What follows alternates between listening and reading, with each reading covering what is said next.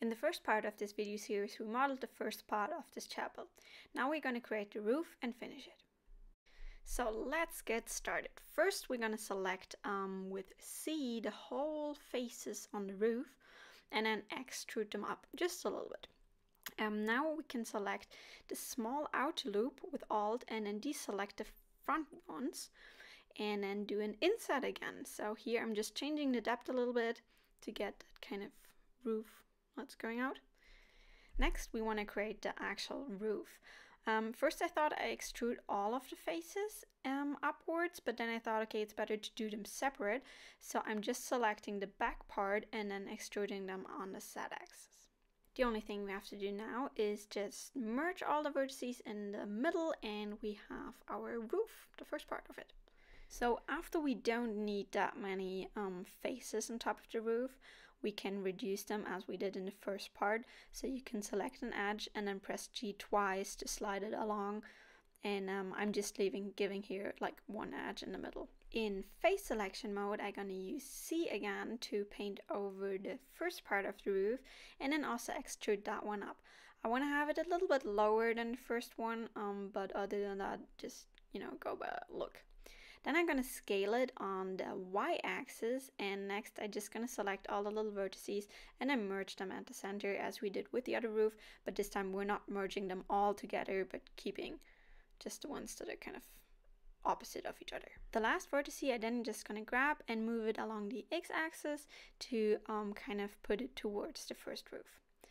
So next we can create a loop cut and then move that one up just really close to the top edge, and then the same on the other side. And then we're going to use the knife tool again to just create a little kind of circle towards them so we have one loop. Next I'm gonna reduce or move the edges again. So I'm gonna grab the outer ones, move them outwards, and then the two inner ones, move them inwards. And then on top of there, I'm also gonna reduce them, but here I'm just gonna select the vertices and then move them towards the middle. The middle vertice I'm just gonna pull a little bit down. So now when I'm selecting all the front faces and then extruding them, I get a nice small roof at the front, which all has the same width to all sides. Now for the part where the two roofs are actually connecting, we need to do a little work here later. For now, I'm just gonna select some of the edges to reduce them. So I'm just gonna leave the middle edge and the other ones I'm gonna merge with the outer or the middle one. I did this in wireframe mode so I could simply grab one of the vertices and then move them along. Okay, for the little tower we need one more loop cut. So just add one more loop cut barely in the middle and then select the faces and extrude them upwards. Now press S, then Z and 0 to scale them on the Z axis and align them all. Next, extrude them maybe a little bit more and then scale them in, extrude them, and then maybe scale them in again. And if you're not happy with the proportion, you can always go in wireframe like I did, and then maybe side view, and then move the faces a little up or down depending on what you want. And now it's basically just selecting them, extruding them, scaling, extruding, just to get a nice little shape, whatever you are going for.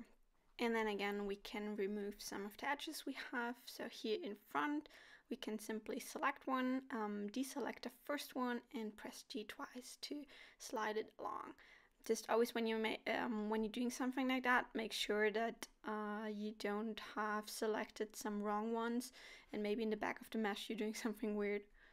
So now we can try to make that little sphere on top of this tower. So I'm just gonna extrude it a long way up and then adding a lot of loop cuts. And then by selecting the middle one and enabling proportional editing, we can simply just scale the middle one up and all the others around it will kind of scale proportional to it. So this way we can kind of create this like nice round shape, and in the top we can scale it a bit more towards each other and then also merge them together as we did before with the roof. If you're using proportional editing for the first time, it's maybe worth noticing that with the mouse wheel you can kind of define the degree of how much you're affecting the other vertices or the other edges, whatever you have selected. And just sometimes you have to toggle it on and off, so by pressing O, because sometimes you don't want to use it, for example, if you just move it up like that or not. As we already did before, we can remove some of the vertices. In generally, I like to not show the floor so I can see exactly what we have, but for now we can just work on the roof, so just selecting a few vertices and then pressing G twice again to move them along. When removing vertices, just make sure that you're removing those ones that you really don't need, so just keep that maybe for later, only when you're sure that you don't need it anymore. Next, we can take a look at the parts where the two roofs are overlapping.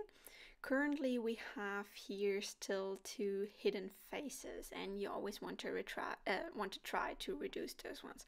So what I'm gonna do, I'm gonna take the knife tool and then create an edge exactly where the smaller faces are on the big ones.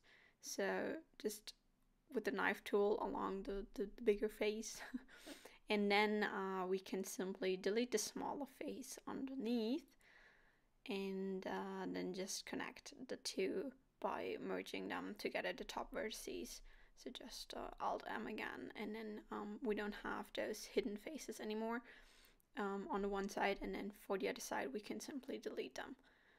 Okay, now that this is done, the next thing I want to do is create a little roof ridge. So I'm gonna add again a loop cut and just move it a little bit up, and then also in the back, and then I'm gonna use the edge slide again to make them parallel to the actual rooftop.